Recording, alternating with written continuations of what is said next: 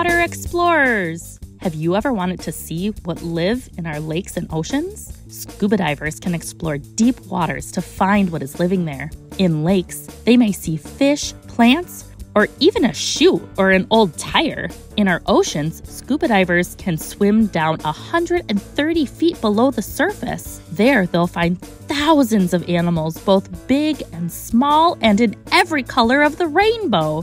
Divers can study these animals' habitats, the places where they live. They can even explore old ships that sunk deep down to the ocean's floor.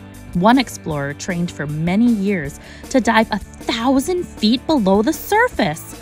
That's more than 3 football fields. To learn more about what scuba divers see in the ocean, check out our full scuba diver episode. And don't forget to give us a like and subscribe.